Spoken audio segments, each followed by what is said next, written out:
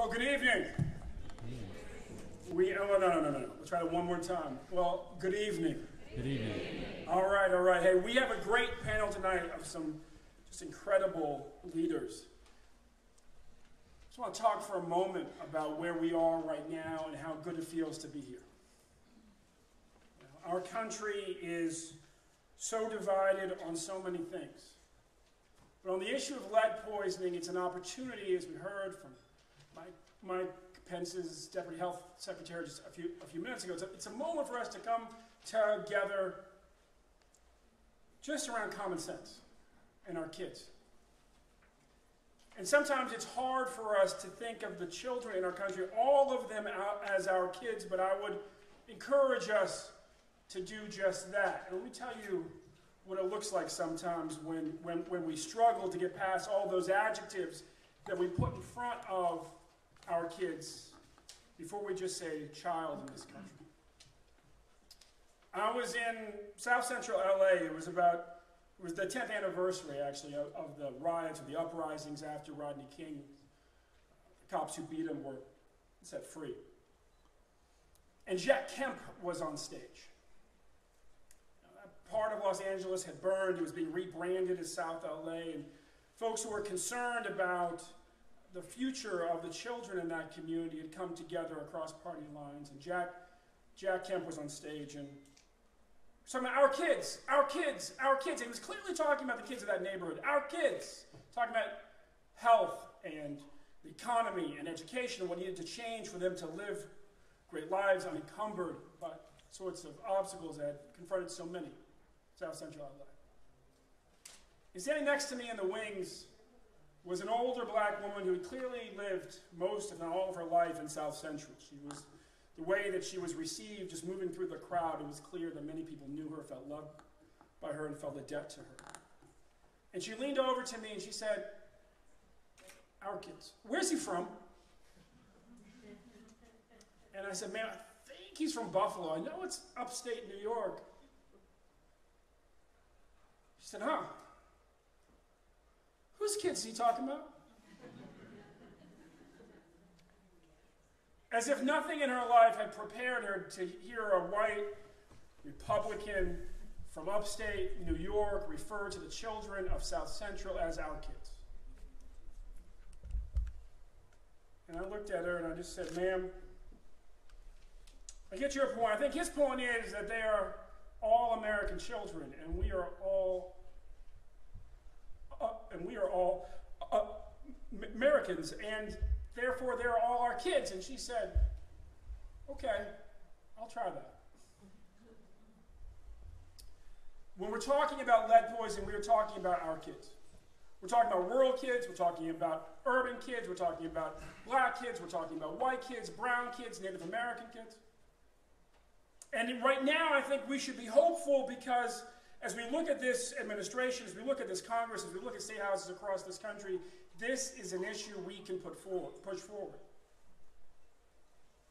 But we have to go into this with the fervor of parents and grown-ups who are in this for all our kids.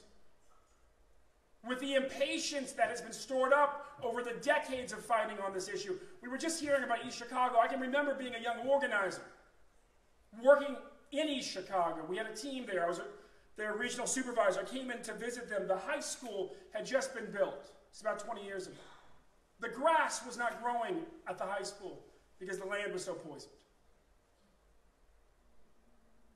West Baltimore, you talk to Ruth Ann, there are families we're still finding who live in houses where they have multi-generational impact from lead.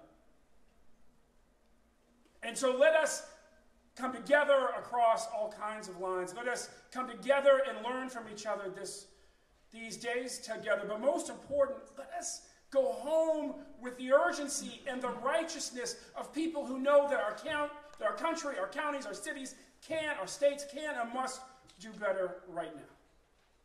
And with that, I am pleased to turn to this panel that includes an inspired governor, inspired city health director, one of the most powerful in the country, and two great advocates. And so I'm going to start with you, Governor Ehrlich, and if you could please just say a few words about what's on your mind tonight on this issue, and we'll work our way down the Well, I'm happy the Ravens won today. That's thank you. I got one. Two. All right. I won't offend any Redskins here. As Governor of Maryland, you got to watch that stuff, as you know that. So, just a couple thoughts. Let me divide my two thoughts. My first is with regard to records of governors or mayors or presidents, for that matter. You have your traditional tools, obviously, your public policy tools, your bully pulpit tools, and at the end of 4 years or 2 years or 8 years, whatever, you have your record, and that's it. And you can utilize those tools as you deem appropriate, but sort of Leadership 101 is, in my view, in all the leadership books, everybody's got a leadership book out there, but if everything's a priority, nothing's a priority. And as incoming administration, I've been there in the past, a lot of people are yelling at you. A lot of people are sending you position papers. And right now in my life, a lot of people are sending me position papers to get to the transition and the president-elect and all that. So a lot of people are yelling. There's a lot of noise, a lot of really important issues. And of course, everyone in this room, this is a very important issue. It is the issue. And the Cystic Fibrosis Foundation next door, if they were here, their issue would be very important. And so when everything's a priority, nothing's a priority. It's Leadership 101, and now is the time to make your issue to stand out. And that's not just screaming, that's using the substance to make your case. I sound like a Republican here, sorry. But every interest group that came to me as a member of Congress, member of the state legislature, or governor of Maryland, this term investment, it's overused in politics. It drives me crazy. We need more investment. We need more investment. And the bottom line of investment is, it sounds good when you say it real fast, but can you make your case? Can you quantify your case? Can you show X amount of dollars up front equals X plus down the road? Prove it. Ruth Ann, prove that to me coming in. Not everybody can do it. Just because it sounds real good when you say it real fast doesn't mean you're going to get the dollars. And particularly in this era of limited resources in many cases, subdivision states, you have to make your case. Again, Leadership 101, with regard to leadership, it really helps when you have a Ruth Ann. Where is she? I'm scared of her. She reminds me of my mother. All of us up here are scared of her. That's why we're here. Yeah, that's why we're here, exactly, on a Sunday night. When you have someone with that much credibility, in all seriousness, that person stands out from the crowd. Not everybody enjoys that kind of credibility. Not everybody enjoys that credibility with their senior staff. To the extent you have that kind of person in the community who can quantify that issue and show you on paper, I need X to get X plus, it's really helpful. My fourth observation, I only have 5, is particularly, and this may be very appropriate in this day and age, or at least right now. Criminal justice reform was one of my big issues, and we were doing it in Maryland before it was cool. And a lot of the feedback to me was, well, you can't be doing that. You're Republican, come on. And so we, in many cases, in politics, particularly given the 24/7 nature of cable talk radio and blogs, the whole 9 yards, we have these predispositions. The liberal Democrat, conservative Republican, you can't cross lines. You know this so well, so well. And so with Donald Trump, this is a very non-traditional person. I'm not going on a limb here. Most of his life he was a Democrat. Very unpredictable in many cases, but he knows real estate. He knows business. Quietly, he's been very philanthropic in many respects. I've known him for many years. This is a decent opportunity, a pretty good opportunity, in my view, my humble opinion, for the folks in this room to make a big-time case to the incoming administration. Because I believe he's going to understand and does understand, the people around him understand. You've already heard tonight, a very serious person understand the importance of this issue right now. And I guess my 5th observation was what? I'm getting old here.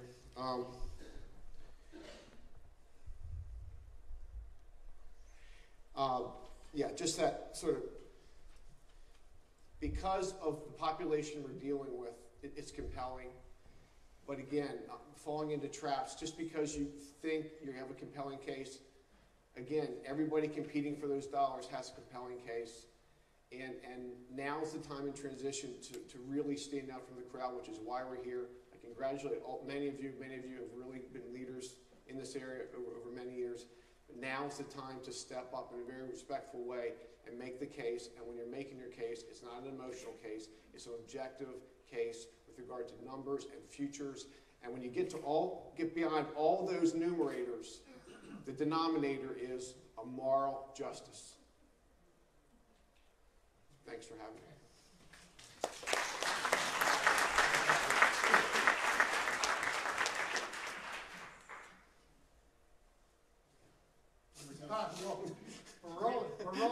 We're rolling. 34 minutes and we want you to move. Moving. All right. I'm Michael Bodaken with the National Housing Trust, and I want to knit together one of Wes Moore's early comments about if you're not serious about your issue, my issue is about affordable housing. If you want to be serious about it, you need to know about the impact of lead. The National Housing Trust owns and operates about 4,000 apartments up and down the East Coast and in the District of Columbia in Illinois. And we have an advocacy arm, which I'm going to be mentioning tonight, and we also have a development arm, obviously. So let me try to knit together a couple of basic thoughts about how affordable housing and lead come together in this country. There's a book I'd commend your attention to. It's called Evicted, by a guy named Matt Desmond. And in Evicted, Matt Desmond spent about 4 years of his time in Milwaukee, Wisconsin, and looked at what happened to people who had to go move together because they were evicted and what frequency of moves led to. He didn't really talk about lead, but what he did talk about was the increasing burden of housing costs on people in this country. And my main first point to you is you can't deal with eliminating lead in the next 5 years unless we deal with it in the context of rental housing. Why rental housing? Because most people who are poor in this country are renters. We have a situation now where in the last generation, we've doubled the number of renters who are paying more than 70% of their income for rent. 70% of their income, leaving very little available for health care, food, and so on. And it's not just a Baltimore problem or a Flint problem or a New York problem. Every state in this union, every state has over 1/3 of their rental households who are paying more than 30% of their income for rent, and many have more than 50% of their renters paying more than 30% of their income for rent. Well, how does that relate to lead? Well, guess where those people live? They live in older, substandard housing. Quite often, they live in older, substandard housing. We have about 44 million rental-occupied housing units in this country. 44 million, give or take. About 23 million of those were built before 1980, so roughly half. About half of those are occupied by senior citizens. So we're down to about 11 million units in this country. We don't know, but my guess is a fair number of those have some issue with lead. And so I think it's important for the National Housing Trust to commit ourselves to being focused on the eradication of lead in older, affordable housing in this country. Because we can't preserve it, we can't make it affordable if we don't make it healthy. And we do all kinds of things to make it healthy. We put in formaldehyde-free cabinets, and we put in low VOC paint or no VOC paint.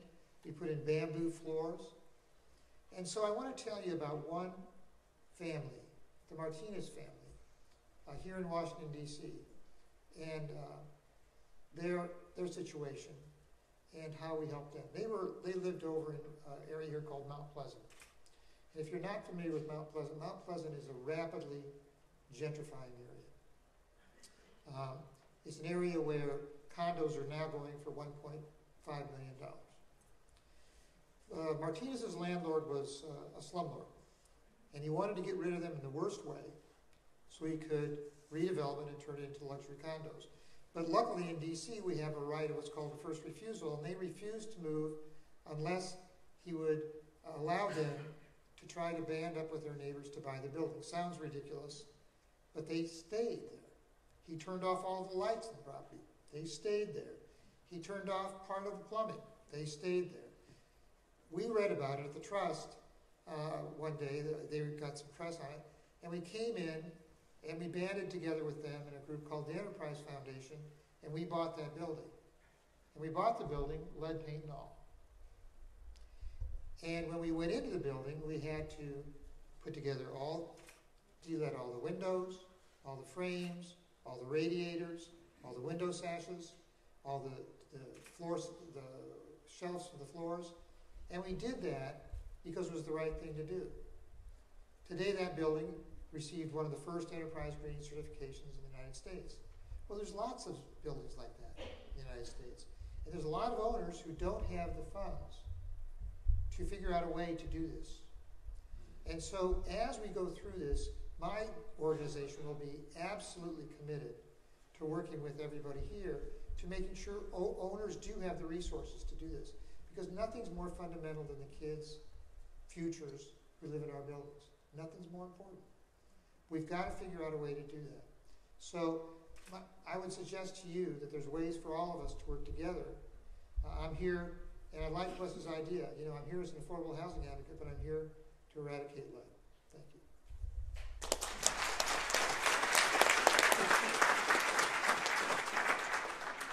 Good evening, everyone.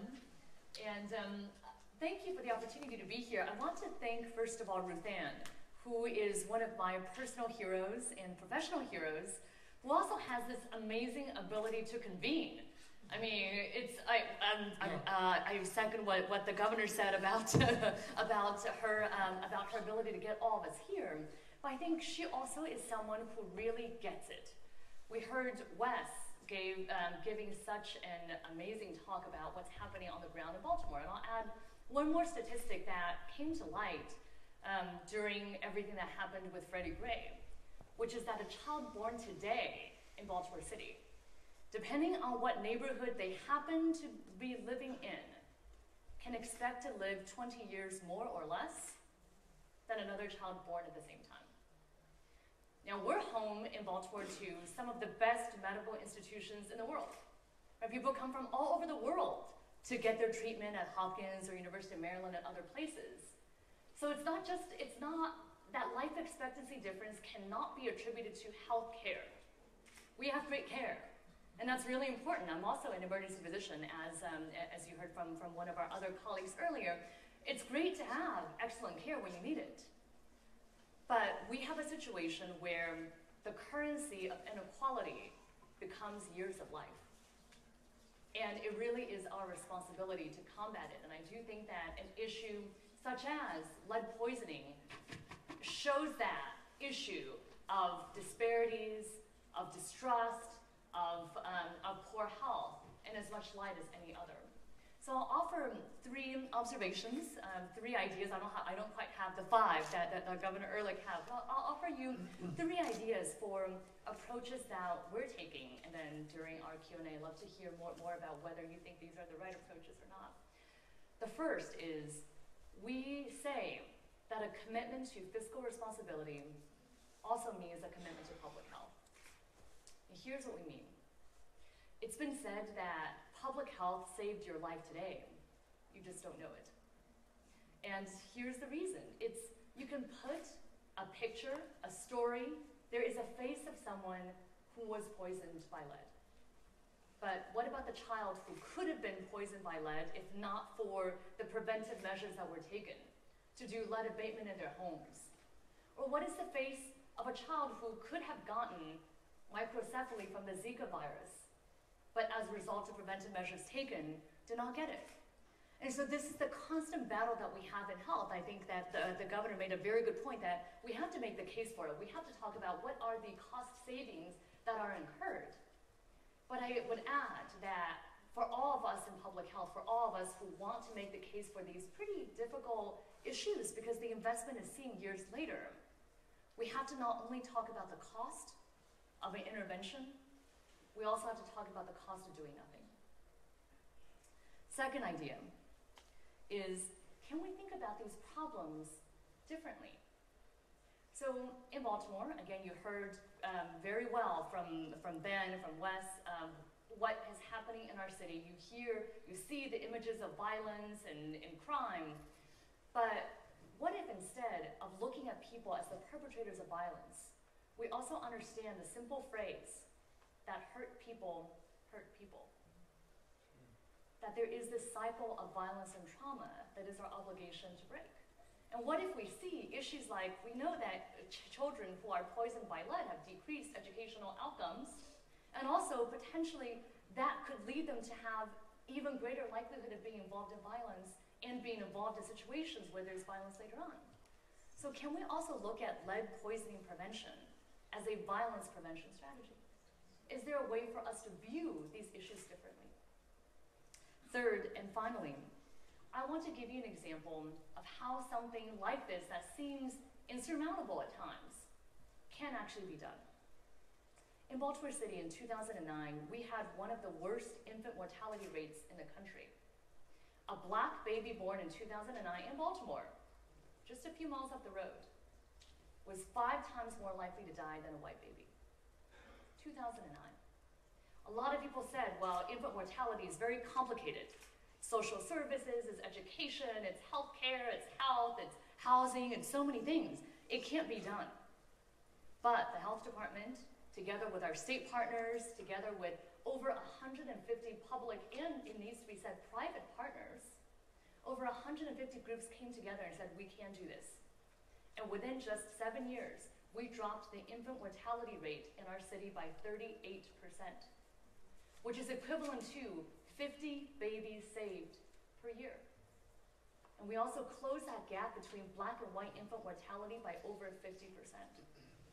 So I tell this story not because this issue is resolved, or even one child dying every year is one too many. But I want to show that there are spotlights of success, there are stories of success that we also have to tell.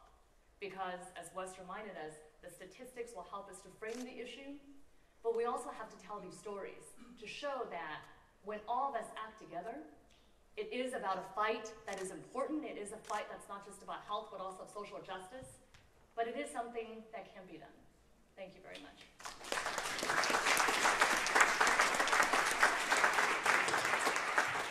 Hi, I'm Elyssa with MomsRising. For those of you that are not familiar with our organization, we're a national organization on the ground and online of over 1 million members, and we work towards economic justice for moms, women, and children. And we've been advocating on this issue for a while now, mostly because among the chief concern for mothers is the health and well-being of their children, and our moms were absolutely horrified when it happened, and we saw an immediate outpouring. And I think because of that, we've been hearing moms speak out across the country in various communities coming forward and telling their stories. It kind of gets at the heart of it. If a mom can't give her baby a bath, if she can't give her toddler a glass of water without putting their health at risk, everything else comes after that. That's a core fear for a lot of our mothers. Unlike a lot of the participants here, we aren't a direct service organization. We're not led or technical experts. We're experts on telling the stories of moms and involving ourselves in our local and national communities on these issues.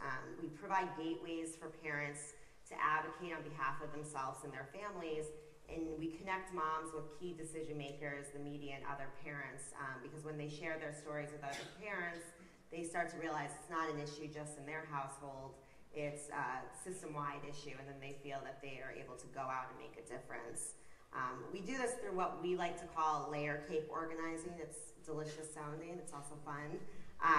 And this is the way that we create many avenues for citizen engagement, and we open them so that moms who are busy people can choose what they have time to do at any given moment. In addition, when the many layers work together at the same time, that we find that they're most effective. And to illustrate what this means and kind of our organizing model, I'm going to give some examples for the layers through our water justice work and the work that we've been doing on the Flint water crisis, but also around the country to kind of engage in not just lead issues, but also water availability issues. So the first layer is synergistic collaboration. At MomsRising, we have over 200 local and national organizational partners. When we heard about the Flint water crisis, we immediately reached out to our partners on the ground in Michigan to find out how we could be most helpful. We're not about reinventing the wheel, and we do not want to take credit for the amazing work and the people that have already been doing that work on the local level. Instead, we want to add value and voices where it's most needed at the time that it's most needed. In Flint and Detroit, we've been working with local moms, water activists, and organizations like Mothering Justice, the Michigan League for Public Policy, Progress Michigan, We the People of Detroit, and the Bog Center. Nationally, we have collaborated closely with the American Academy for Pediatrics, the Coalition on Human Needs, and First Focus to fight for federal funding that will address the emergency situation in Flint and create preventative measures nationally. The second layer is one-click member advocacy. This is basically what you think of when you think of an organization with a .org in the name and the millions of emails you probably get every day from organizations like MomsRising. This involves sending letters, petitions, signing on to statements. The difference with us is we always deliver the content that our members send in. So every petition that they generate, that will end up in a governor's office or a member of Congress or with the president. In terms of the Flint water crisis, we've collected over 60,000 signatures for moms and dads around the country calling on Congress and Michigan lawmakers to take action. In fact, we delivered a petition to Congress as recent as last Monday with signatures from moms and dads around the country.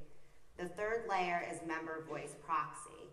Our members often can't take a day off to lobby, so we invite them to create visual representations of their policy priorities so we can deliver those as a proxy for their presence and invite the media to cover the delivery. And we try and make it as eye-catching, as cute as possible, because that will up the effect of getting the media. So for past campaigns, we've delivered giant thank you cards to governors, teddy bears to Congress to show that certain budget cuts were unbearable, and Valentine's Day cards decorated by kids to show which safety net programs they love the most. Number 4 layer is on-the-ground engagement. MomsRising is active on the ground in one way or another in all 50 states. Some states have local steering committees and are more active, and then sometimes they'll just do one-off events. 2 summers ago, our members joined in a giant march through the streets of Detroit to protest the water shutoffs and joined our local partners as well as actor Mark Ruffalo in advocating for the basic human right of water. But we know water and lead contamination concerns are not just in Michigan. We've joined local roundtables and petition deliveries in Washington State, Pennsylvania, and elsewhere. The 5th layer, and this is the layer that I think is most important and we've been talking a lot about today, is our stories. The stories our moms tell are powerful ways to open up the eyes of leaders in the media and let our members know that they aren't alone. We're known for our stories and the ways that we share them. Our members have spoken out around the country on how lead contamination has affected them, and I just want to share 2 of the stories today. The first is from Tony from Chicago, who wrote us saying, "My daughter has lead in her system when she was a year old. I use natural remedies to leach it out of her system, but she still has trouble regulating her emotions at 7 years old. How much of her life will be negatively impacted by lead, we won't know. Lead has no purpose in our water or air, so we should just get rid of it." And Betsy from Tacoma, Washington said, "My home has been flagged as one of those possibly impacted by lead contamination in Tacoma. I have a 70-year-old son and a new baby. I drank that water throughout my entire pregnancy with no knowledge that I could be harming my developing child. This isn't something that can be taken back. We need supports not just for infrastructure and testing, but for what comes next for these children exposed to lead." Betsy's story was so powerful that she was invited to share it at a roundtable discussion with Senator Murray, and she was also interviewed by the media, and we've been able to take these stories and turn it into a million different activities for our members. The sixth layer is traditional new media. We involve the traditional media in everything we do, but we also are our own media outlet, and with over 2,000 bloggers, a radio program, and a combined blogging and social media reach of over 5 million readers. For those of you that are not online, it is the new forefront for organizing. We also translate everything on our Spanish site, Mamas con Poder. We have multiple tweet chats and Twitter storms on the topics of Flint water crisis, the Detroit water crisis, and lead poisoning as it relates to health, early learning, and the immigrant and faith communities. We're even co-hosting a Twitter storm this Tuesday at 3:30. For those of you that want to join in, you could use #NoMoreLead. We'd love for you to join in. We're going to be advocating for Congress to pass the emergency funding for Flint by the end of the year. And the seventh layer is cultivating legislative champions. At MomsRising, we know we're working to advocate on many policies at the same time, so we know that a simple thank you goes a long way, and we always work to cultivate and educate legislative champions. We've worked closely in the past few months with key members of Congress, especially Senator Stabenow and Peters, in efforts to push for emergency funding, and we plan to keep up the effort moving forward. This work on lead and water justice matters to our moms. We hear from them through all our various layers, and we're committed to continuing the fight to keep our homes, families, schools, and communities lead-free and healthy. Thank you.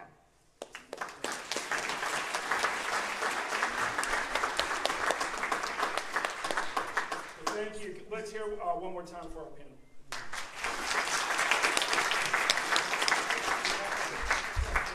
And let's hear one more time for Ruth Ann, which is really the All right, look, we've got just a bit shy of 15 minutes, and this is why I was trying to rush us through. I want to make sure we have time for a real back and forth. So if you have a question or a statement, please raise your hand, and we'll get this started. Yes, sir. Thank you. Governor, looking at the administration and the interest in infrastructure funding, can you help us frame the issue of abating lead issues in the water as an infrastructure? It doesn't have the airport highway impression.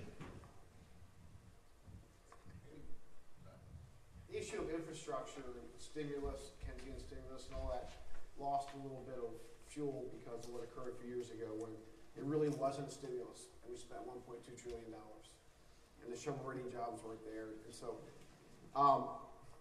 I find, though, Ben and I were just actually whispering about some potential early wins. This would be a big early win, a bipartisan early win, but a big win for the country. But it's a lot of moving parts with regard to infrastructure. There's a lot of interest in tax reform. There's a bipartisan desire to lower the corporate income tax. There's a bipartisan desire to repatriate the dollars that are now offshore because of our dumb tax code. In the past, you couldn't get tax reform done because the Republicans said no net increase in taxes, the Democrats said we want taxes. We all know, but the entire country said, but our tax code is really broken. The repatriated dollars obviously could really be, and I think Senator Schmier may be in a position to actually cut a deal with regard to tax reform, infrastructure, cutting corporate income tax, and like really getting something really big done early to have dollars available for infrastructure improvement. This, in my view, is a logical extension of infrastructure improvement. So I'm giving my opinion, but I also think some of the pieces, many of the pieces are there to actually get something big done early. The political lesson here, unfortunately, is big things get done in DC these days typically only when one party controls everything. President Obama got Obamacare, and he got stimulus done because he controlled all three, House, Senate, presidency. This is something that feeds Republicans' philosophical leanings, Democrats' philosophical leanings, and helps the country. Wow, what a thought. And so I think that your point is very well taken. It's possible. The case can be made. And we'll see. we'll see how this goes, but I think your point is well taken, and I think it's not lost on the incoming administration. Thank you. Thoughts, questions? I know it's Sunday night.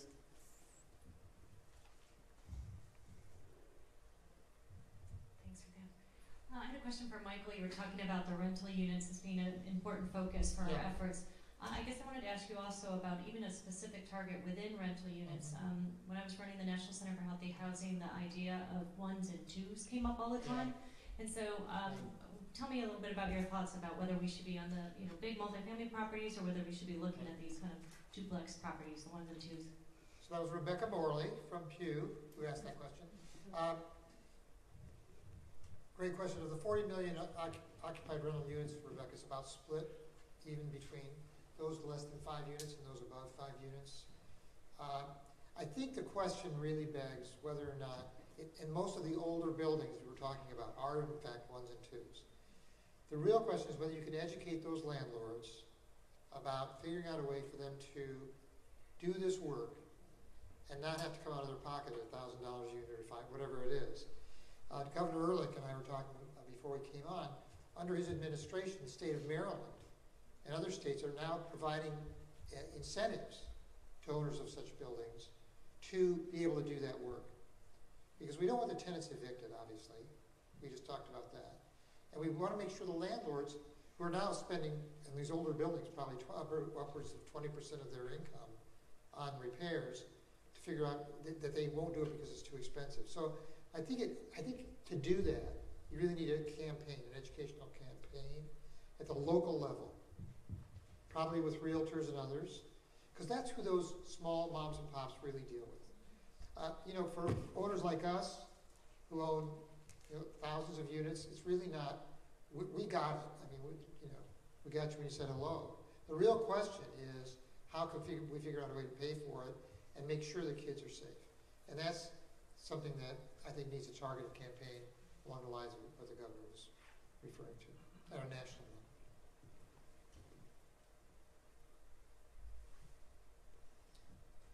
How do we address the rent-to-own contracts in that I have families who have elevated bloodlets?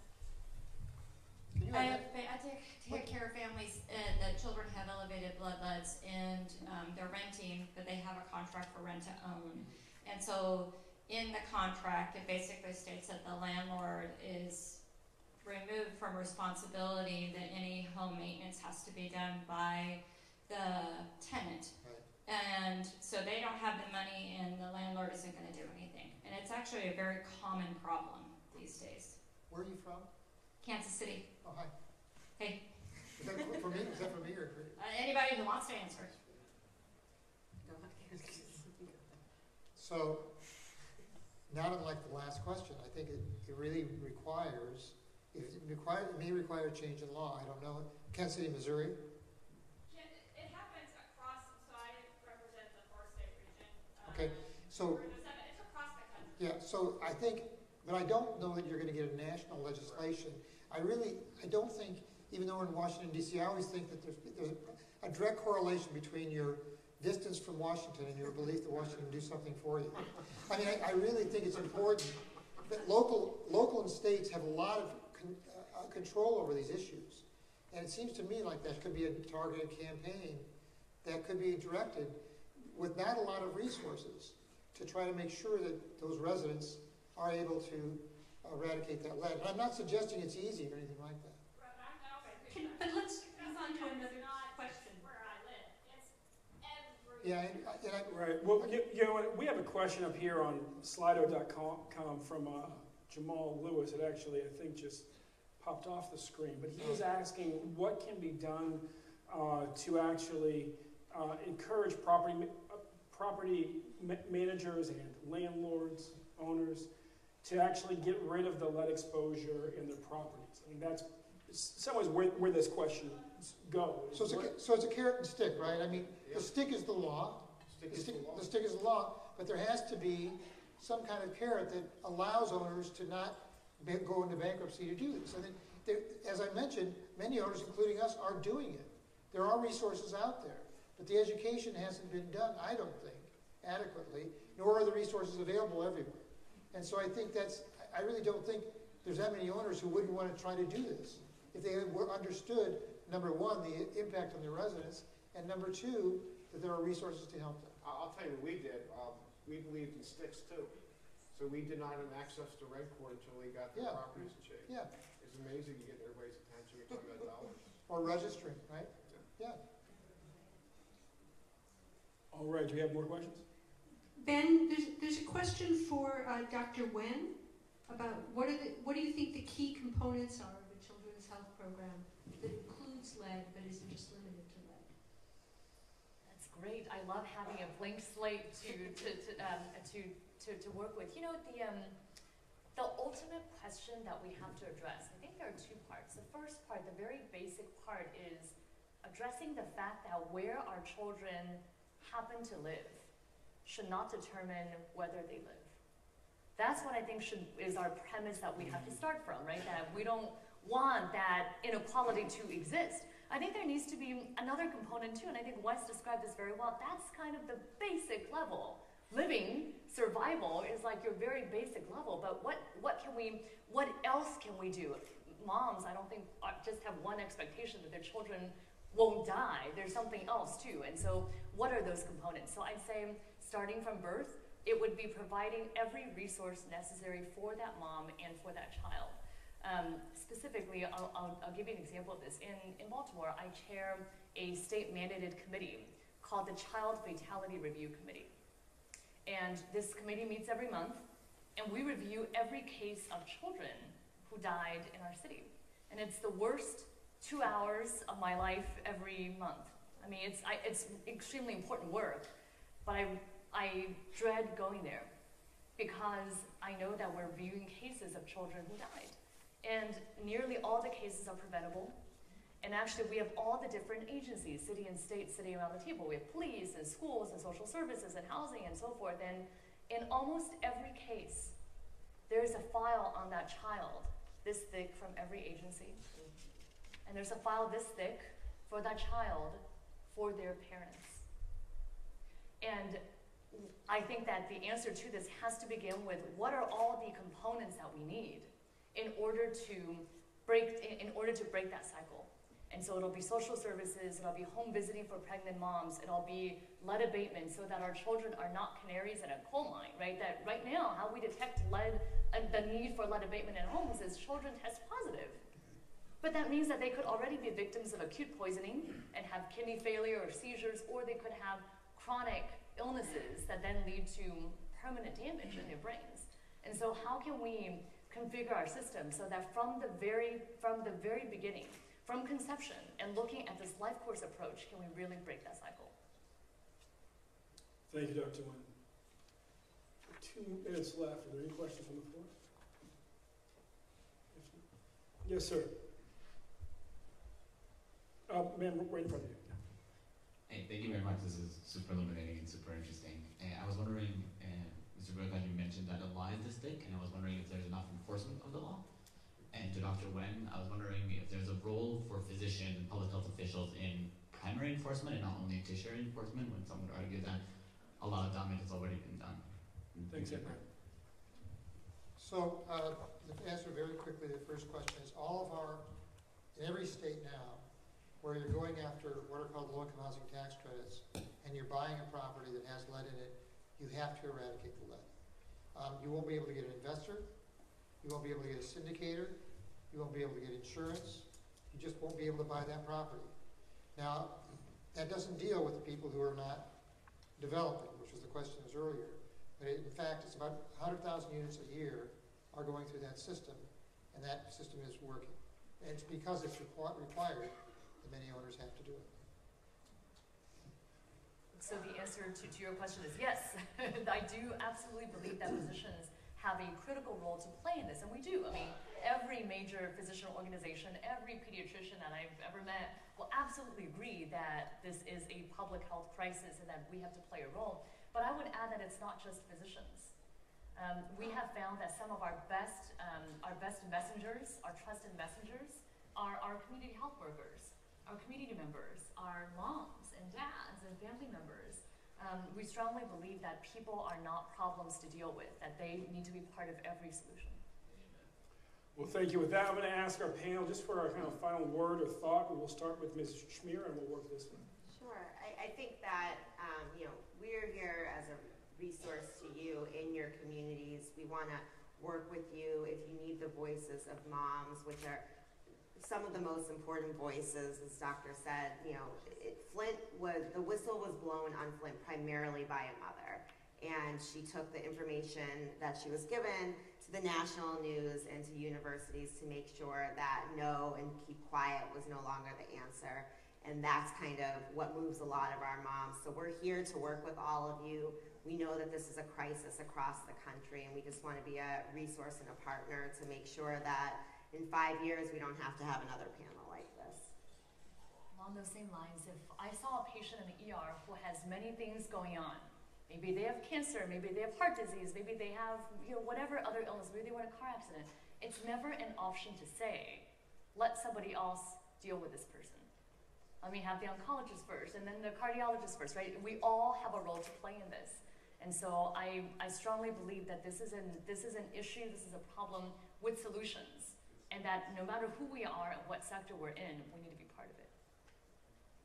So I come out of the affordable housing sector, and there is a true rental crisis going on in the nation, a crisis that I don't think I will live to see solved. But this crisis, the crisis that you're involved in, is something that can be tackled. It is something that can be solved. We know where these buildings are. We know where the kids are living in these buildings. There has to be a way to target these units in my lifetime. And I'd love to see all of us gather here in 5 years and congratulate ourselves for a job well done. Yeah, I want to put Ruth Ann out of business, so. And we want to put all y'all. Look, as we wrap up here, I want to leave you with the thoughts of Dr. Martin Luther King Jr., who, and this is an apocryphal quote, but handed down by several of the men who worked with him. He said once, if you're comfortable in your coalition, then your coalition is too small. And I want to ask you if you feel comfortable in this room tonight. And I suspect that you do. The founder of the Freedom Singers in Mississippi said once, coalition is not family. Coalition is a dangerous place, but it's an important place. And so as you go home to your states, ask yourself that question. Get your team in a room and say, is this comfortable? Can we be bigger? Can we be more effective? Who do we need to actually get this done? Because Lord knows none of us in this room are advocates because we want to advocate on this issue forever. We're advocates on this issue because we want to get it done. And you can do it. And so go home and build the coalition, the dangerous, uncomfortable, large, broad, but urgent and fierce coalition to get it done. We can win this. Let's do it. God bless.